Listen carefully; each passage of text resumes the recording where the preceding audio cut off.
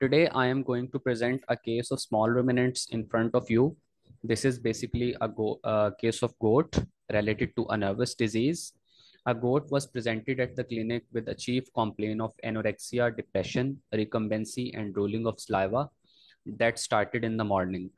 According to her honor, she was perfectly fine in the last night, but suddenly in the next morning, she started showing all of these signs that include recumbency, depression, anorexia, and drooling of saliva from oral cavity. When I went for the physical examination of this goat, I found that she was in sternal recumbency, as you can see in this picture. She is in sternal recumbency. She was severely depressed and drooling saliva from her left commissure. As you can see in this picture, that saliva is drooling from her left commissure and accumulating on the floor. And her left side quarters were, specifically hind quarters, were also trembling. And she was not able to move and was in recumbency, was very emaciated and dehydrated because she has been anorectic from last 24 hours. When I went for the physical examination of this goat, I found that her temperature was 104.2 degree Fahrenheit, which is slightly elevated than the normal. Normal temperature is 103.5. Heart rate was also slightly higher than normal, and similarly, respiration was also slightly higher, means she was suffering from tachypnea, pyrexia, and tachycardia. Then moving towards her, when I checked her reflexes, specifically Menis reflex, which is used for checking the integrity of eyesight. When I checked her Menis reflex, she was not giving a positive Menis reflex. That indicates that she is suffering from blindness. Menis reflex is basically checked by waving the hand in front of the eye. If she is blinking, it gives a result that she has integrity of eyesight. If she is giving negative response to Menis reflex, it indicates that she is blind. So basically, in this case, the Menis reflex was negative. So we can say that this goat is suffering from blindness. And when I examine her oral cavity, there was impaction of food or silage in the jaws.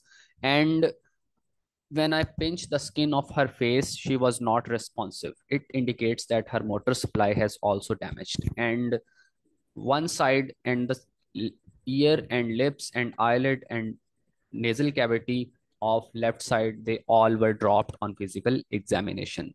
It indicates that mainly the left side of the animal is affected, because there was trembling in the left side, there was drooling from the left side, there was blindness in the left side, and there was dropping of eyelid, ear, and nose and lips of the left side. So all the left side of animal was affected in this case. So we can say that animal is suffering from unilateral paralysis of the face as well as rest of the body. So on the basis of all these signs and symptoms and on the basis of history, I diagnosed that this goat is suffering from listeriosis. Why I diagnosed this goat for listeriosis? Because all these signs are typical or clinical picture of listeriosis. Now I will explain that why all these signs are evident in listeriosis.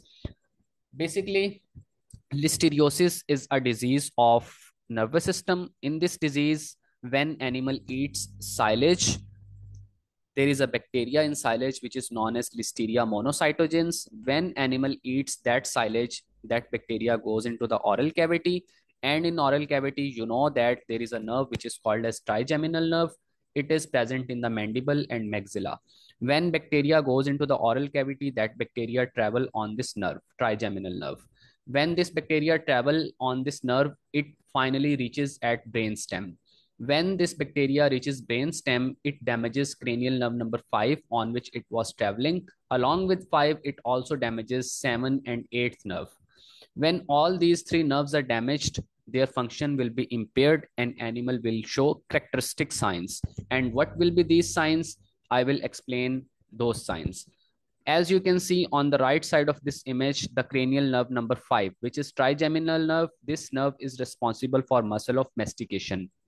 When this nerve is damaged in listeriosis, animal will not be able to chew or masticate his feed, and that feed will be impacted in his jaws, as you can see in this picture. And when cranial nerve number 7 will be damaged, 7th nerve is responsible for the maintenance of facial texture.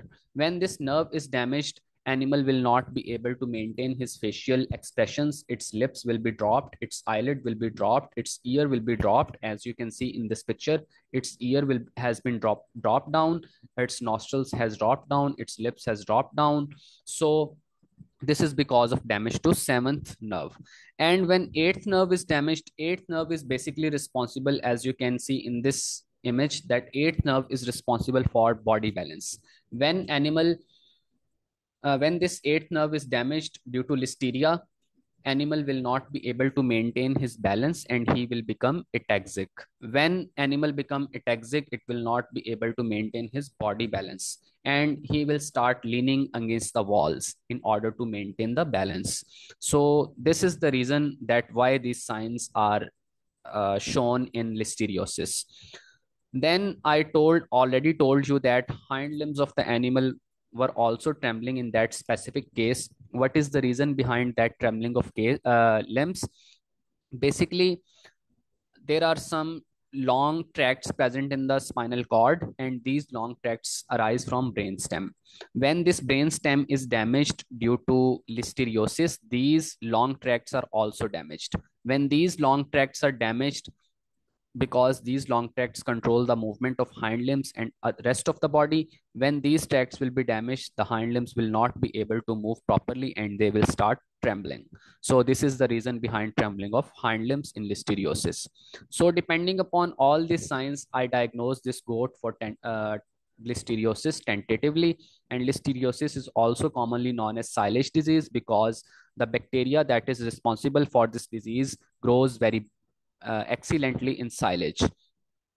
Then comes toward differential diagnosis, that from which diseases we should differentiate listeriosis. These diseases include GID, which is also known as cyanosis cerebralis or cyanosis. In cyanosis, we do not find salivation. We have to differentiate listeria from meningitis. In meningitis, we do not find, again, there is no blindness in listeriosis. In poisoning, there is diarrhea and vomiting, but there is no vomiting in listeriosis. In tetanus, there is Sawhorse posture and there are respiratory arrest, but in listeriosis, there is no respiratory arrest or no Sawhorse posture.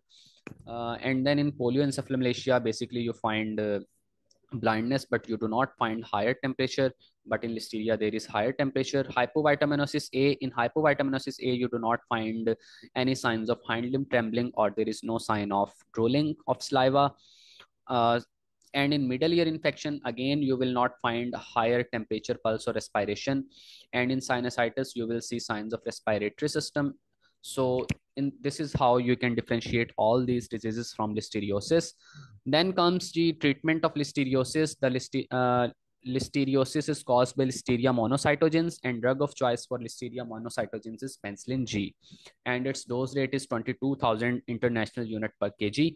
And we also have to administer any NSAID in order to control the fever and pain and the signs of inflammation in the brainstem. And we also inject dexamethasone, which is a steroid which will prevent inflammation of the meninges that are surrounding the brainstem. And it also decreases the incidence of cerebral abscess. And finally, we also inject thiamine, which is a vitamin B1, and it is responsible for strengthening the function of those nerves which are damaged due to listeriosis. Then, if penicillin is not available in your area or it is not working properly, then you can use some alternative antibiotics. These include oxytetracycline, sulfonamides, oxidil, and chloramphenicol. Then I have here pasted a very good and very excellent treatment protocol of listeriosis, and this has been taken from a very renowned book which is known as BC Blood. Then comes toward the prognosis of listeriosis. If the case of listeria has gone in progressive stage, then the prognosis is grave, because in progressive stages, the brain has damaged and recovery of brain is not possible in progressive stages. But if case is in early stages and we administer treatment in early stages properly, then animal can recover and give good prognosis. So this is all about listeriosis and this case. I hope that you will find this case very helpful while diagnosing any case of listeria and treating it accordingly. Thank you.